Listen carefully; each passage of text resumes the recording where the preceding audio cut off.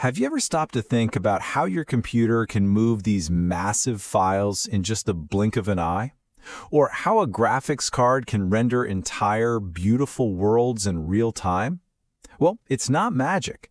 It's actually a super high-speed conversation that's happening deep inside your machine. It's a secret language of electricity, and today, we're going to decode it. So let's start with a number.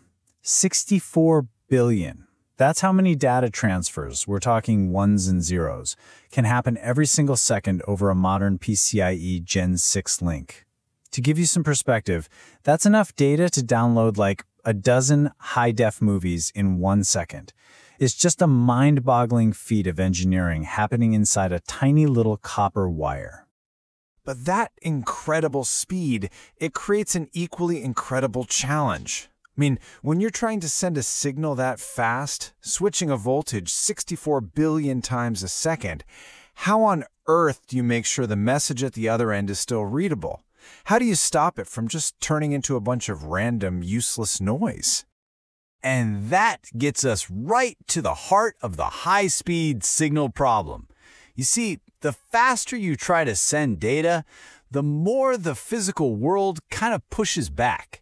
Those copper wires that are carrying our information, they stop acting like perfect pipes and start acting more like obstacles.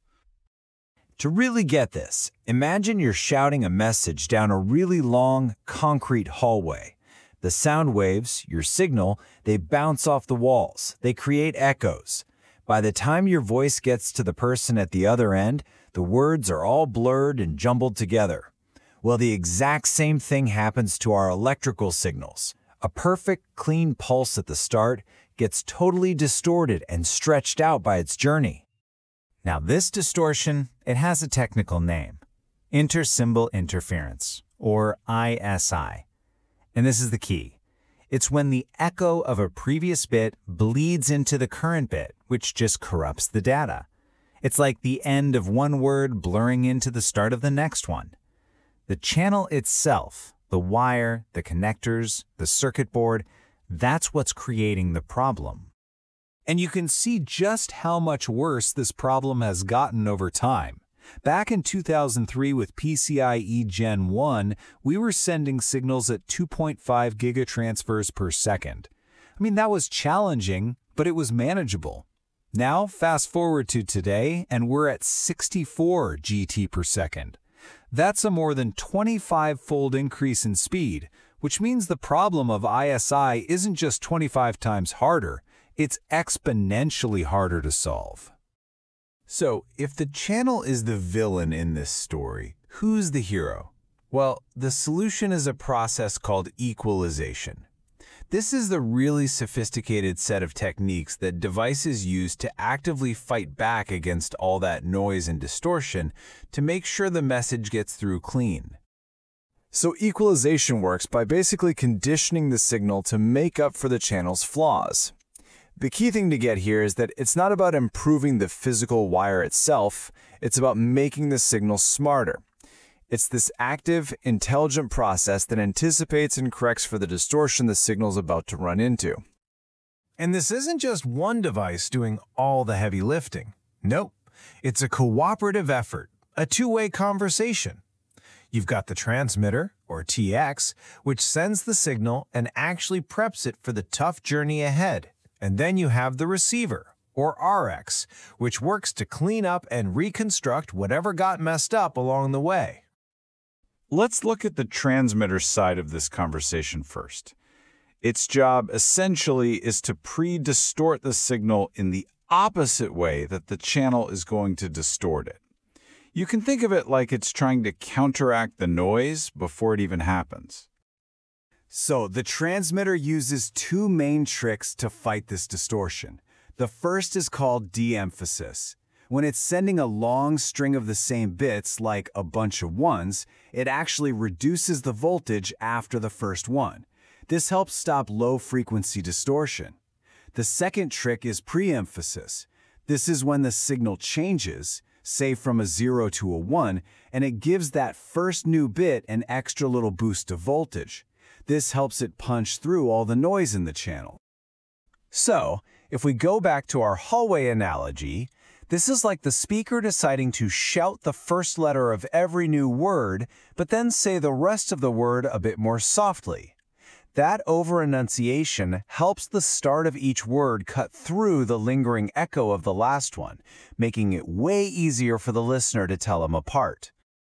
All right, now let's flip over to the other side of the link, the receiver.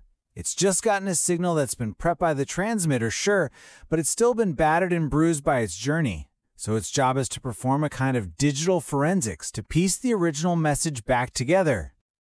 Now, the receiver has a pretty powerful toolkit to clean up the signal. First, it uses a filter. The technical term is a CTLE, to boost the high-frequency parts of the signal that got weakened during travel.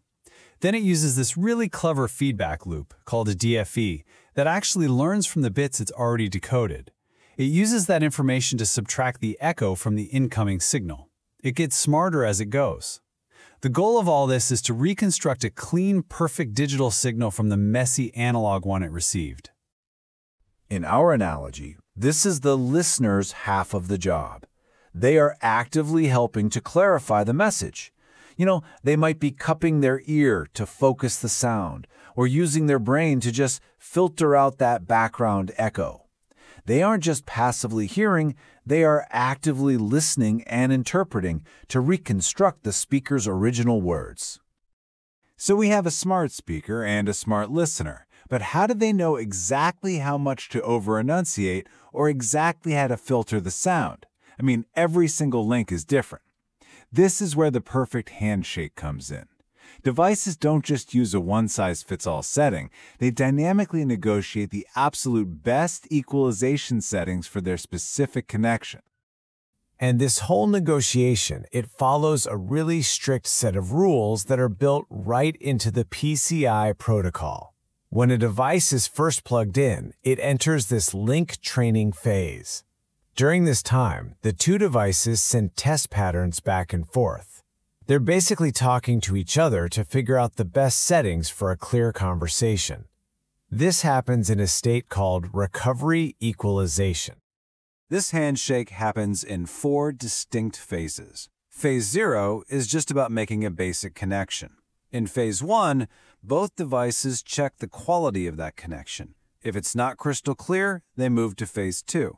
Now, this is where the receiver actively tells the transmitter how to adjust its settings, kind of like saying, hey, speak up a bit or enunciate more clearly. And finally, if they need to, they enter Phase 3 for some final, tiny adjustments. This whole thing makes sure they find the absolute best settings for that specific physical connection.